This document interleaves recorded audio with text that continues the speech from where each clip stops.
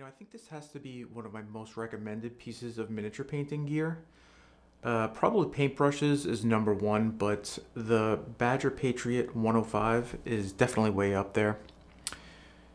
It's a very common question in the forums and Facebook groups I'm a part of. What airbrush does everybody start with? What airbrush should I start with? What does everyone use? And it's the question I asked the same question in the forums 2 years ago, I guess now, something like that. And this is what I landed on, the Badger Patriot 105.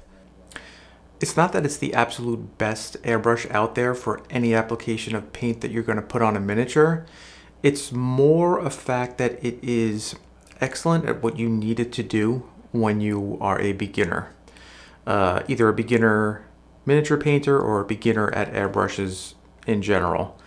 Regardless of how much painting you've done with an actual brush, if you're just starting with an airbrush, you want something that is easy to use, really good at priming, really good at base coating, really easy to maintain and keep clean. That is the Badger Patriot 105. It checks all those boxes and it comes in at $80, which is not the cheapest airbrush out on the market, but it's also not $100, $200, $300 for an airbrush. And that's just the airbrush, not even taking into consideration the compressor.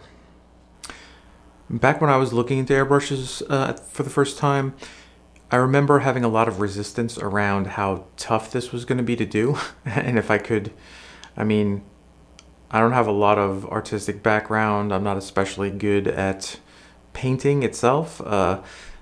It's something that I've had to learn over time. So with the airbrush, it was another challenge. And what I could tell you after buying the 105, and really any good airbrush, is that it's not as hard as you might think it is.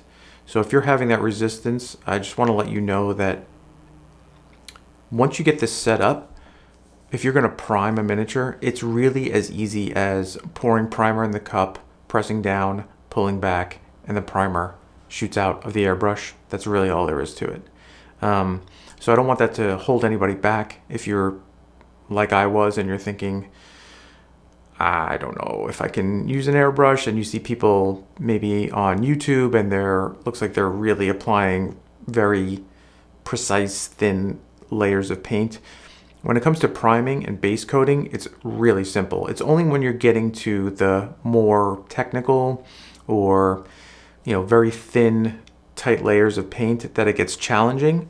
And even then, you'll pick it up. That's kind of the learning curve to an airbrush. You'll start by priming and base coating, which is really dead simple.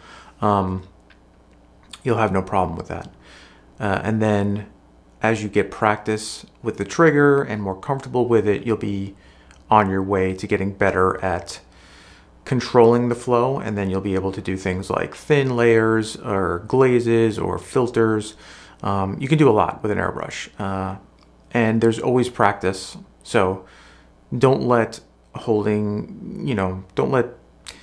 fear of using an airbrush hold you back from getting one. They're great. I'm extremely happy to have mine. I wouldn't go back. I don't use it for everything, but I always use it for priming. That's just a no-brainer. It's very simple to do with an airbrush. It's also fantastic for base coating. It's fantastic for applying varnishes. So those three things you can do from the start, and it's really not that challenging. So with all that said, let's talk about the stats. The Badger is a 0.5 millimeter needle, a dual action gravity feed airbrush, and it has a 1/3 ounce cup. And so you're asking, what does all that mean and why should I care? Dual action internal mix gravity feed airbrush. Sounds fancy. It's not really anything too spectacular. It's nothing that you have to think too hard about. Dual action means when you press the trigger, you're pushing down for air and you're pulling back to release the paint into the airbrush. So that's the dual action, down and back. There are single action, meaning you just push down and you get paint and air at the same time. This is definitely the preferred method. You want something that gets the air going, and then the paint is more of a throttle, meaning the further you pull back, the more paint gets injected. It's way more precise. You can control it a lot better. The air is pretty much on or off for this airbrush, but the paint is very well graduated, meaning it can really be controlled how much paint you want. So if you're pulling back a little, you're only getting a finer spray. If you pull back a lot, I mean, it's shooting out. It also depends on the PSI that you have your compressor at, but for the purpose of this, dual action is what you want in an airbrush. Internal mix, meaning the paint and the air mix internal to the mechanism. It's where the paint mixes in is internal to the airbrush, so it's not gonna dry as quickly or atomize as quickly. It's not gonna fly out of the cup. And then gravity feed. Gravity feed just means that the cup is on top and gravity pulls the paint down into the airbrush and allows it to be mixed with the air. As opposed to a siphon feed, which if you look for a siphon feed, you'll see that there's a mechanism on the bottom that will suck paint up into the airbrush. The benefit of that is you'll have more capacity, meaning you can hook up a really big container of paint to the airbrush and you'll have paint for a lot longer, but that's more for bigger items to paint. For a miniature, you don't need that much capacity. The cup is plenty big enough for anything you're going to do. Even for bigger, even for terrain or a tank or something, you can get good coverage on a full cup of I mean, I don't think I've ever filled the cup, so it's got plenty of capacity in a 1/3 ounce cup. Okay, so let's see the Badger Patriot 105 in action a little bit. We're going to prime Legolas from the Lord of the Rings box set. Before I prime, I like to just put a little bit of flow improver into the airbrush. It just keeps the needle from getting clogged and paint drying on it. I'll just shoot that into my cleaning pot here. Takes a couple of seconds, no big deal. And then I grab my primer. I'm using Stynylrez here. It's my favorite primer. The black is what I like to use most often, unless I'm painting something, very, very light, like a yellow or a white or something. But I'm starting with the black. You just pour a little bit in the cup. I don't know, maybe a third of the way full. I like to put on a little disposable glove just to keep the paint off my hands. It's not really necessary, but I'll spray a little onto my paper and away we go. So yeah, I just use short, quick strokes here. You can just see how I'm spraying it. It's not a consistent spray. It's more of little pulses. So this is easy to pick up. You'll be able to do this within the first few times of trying the airbrush. It's not difficult at all. It's really a lot like a spray can. You're just pressing down and pulling back over and over. And there he is, mostly primed. You'll see that I find a little spot on the top of his bow there that is not primed, so I'll just catch that. And he's primed. That's it.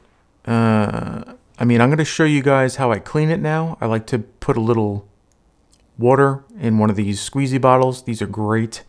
You just get most of the primer out with that little bit of water. Dump it out. Once you get the majority of it out, I'll just grab, I use baby wipes here. I just use the, Costco brand baby wipes and cover up the needle so the air can't get out. And then you can just backflow it like that. You see the bubbling there.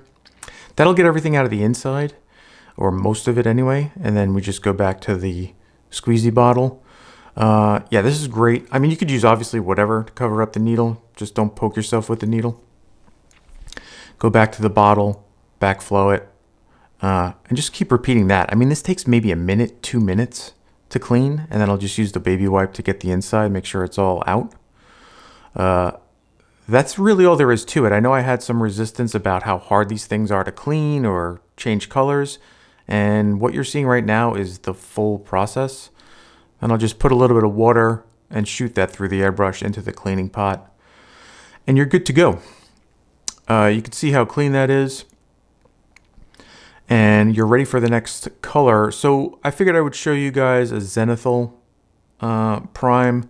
You could see that I've switched to white here. I'll just spray on the little pad down there until I see the white coming out. Make sure it's clean and pure white. No black was left in there by mistake. And then it's the same process. You're just doing a light spray from the top.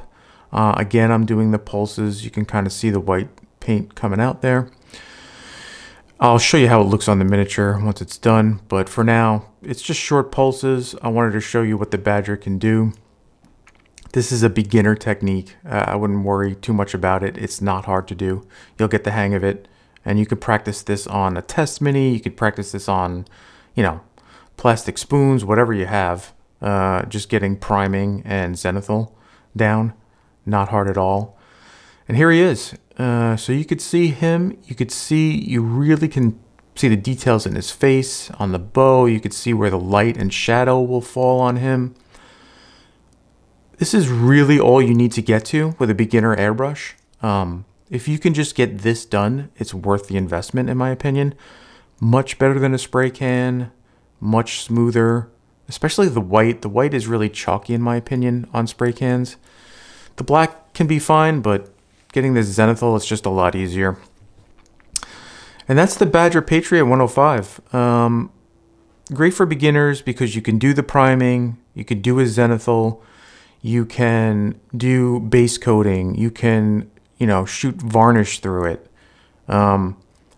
It could even do smaller things like little highlights and thin lines. I mean, you could see here, I'm spraying anything from like a large dot to really small, fine, light dots. And this is, you know, this is all with the Badger. It could all do all these things, which is why I recommend it. It really does everything I need it to do. I have 3 airbrushes now. The Badger is the one I use the most, and that's why I still recommend it for any beginners. It just does whatever you need it to do as a beginner for sure, and it grows with you. So there's no real need to spend $200 or $300 on your first airbrush. They're great, and I highly recommend them. Badger Patriot 105.